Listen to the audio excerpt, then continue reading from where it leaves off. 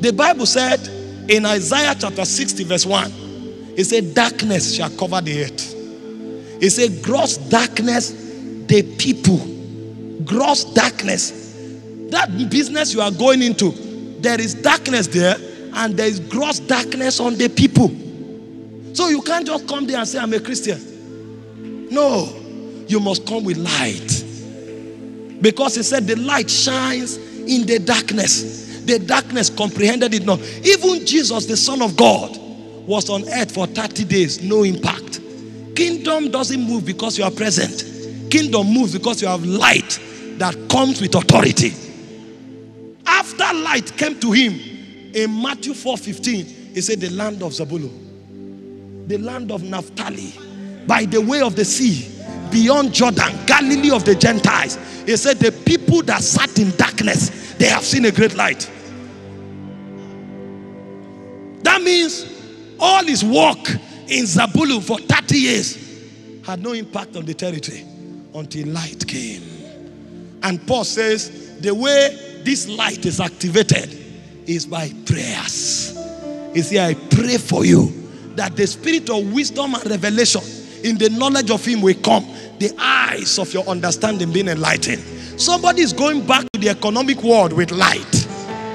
Somebody is going back to government with light. Because that light will do two things to you. The things the devil wants to shroud away from you so that you don't prosper, you will know it. Because the Bible said that the reason God created mysteries is for our glory.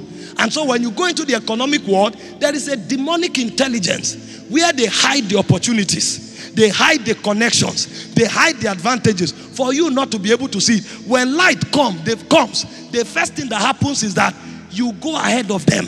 So what they plan for your evil turns out for your good because you can counter all their steps. But beyond that, when light comes, you now also have authority to judge them. I pray for somebody here this morning. The authority that light confers to be able to exercise the will of God, it rests upon you now.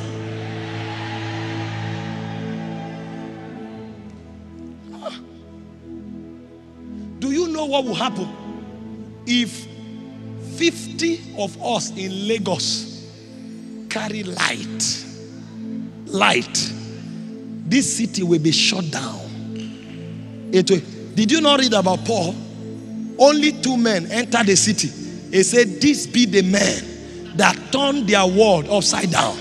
The Bible said Philip went to Samaria. He preached Christ there, and the whole city was full of joy. That means our potential is equivalent to cities. Every man is supposed to be a city in the spirit. That's why I said you are a light, a city set upon a hill. Every man is actually a city.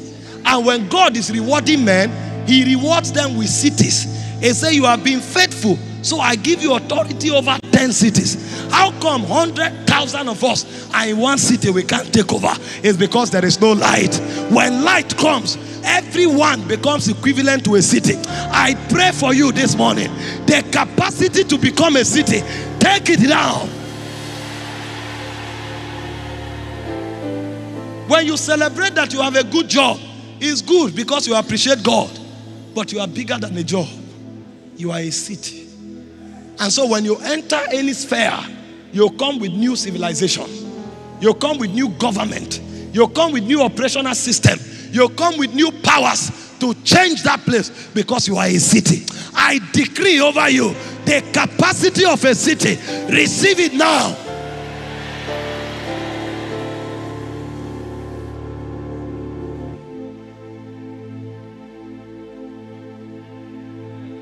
We are not at the mercy of the sons of the bondwomen. No.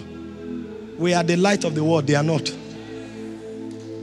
As this conference is over, there will be a reassignment of functionaries. Some of you, God will begin to send to the academia. Some of you, he will send to the media. Some of you, he will send to the economics. Some of you, he will send to government. But now you know you are an ambassador. And so the authority to take over, receive it now. Moses was one man. He took Egypt. Daniel was one man, he took Babylon. Jonah was one man, he took Nineveh. John was one man, he took Jerusalem. Philip was one man, he took Samaria. Receive the power to take Lagos.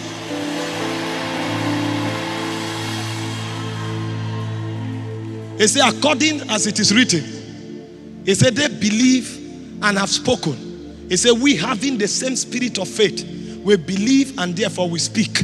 He said, God is not a respecter of persons. If Moses could do it, if Daniel could do it, if Philip could do it, then you too can do it.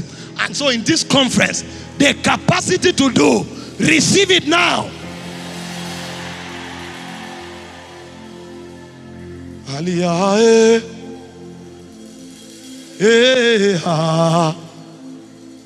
Aliyah,